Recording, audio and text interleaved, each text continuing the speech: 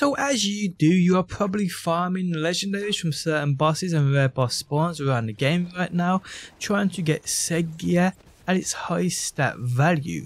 Today with this simple trick I will show you how you can speed up the process of farming all rare bosses within this game.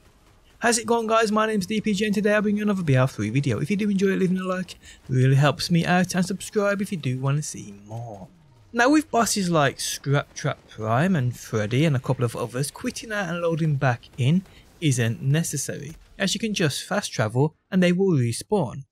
But that doesn't work everywhere else, and if say there's a rare boss you want to farm for a certain drop, you have to quit out and load back in. I mean, on PC this isn't a problem as its load times are crazy fast, but on console, quitting to main menu and loading back up takes for absolute ever. This simple trick, although it isn't as quick as fast travelling, it's certainly quicker than quitting out and loading back up, and it's done very easily indeed. So pick any rare boss spawn in the game, go to said boss and kill it. Once you have, check that loot. Then simply go into your menu and change the mayhem modifiers, apply and exit, and boom. Once you get back here, that rare boss will respawn. Now like I said, it isn't as quick as fast travelling, but you can't do that with 95% of the bosses in the game. This, as far as I'm aware, works with every rare boss spawn in the game. So Crit Shift for the Clairvoyance, Volt Burn for the Shocker, and Mac for the Unseen Threat. Any rare boss spawn, this will help you farm quicker.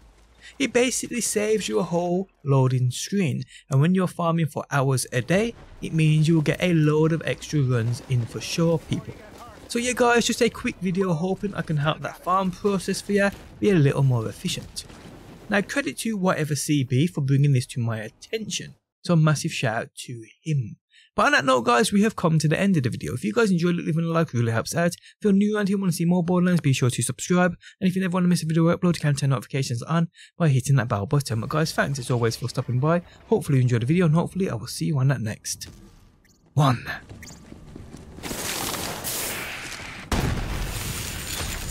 Go on then!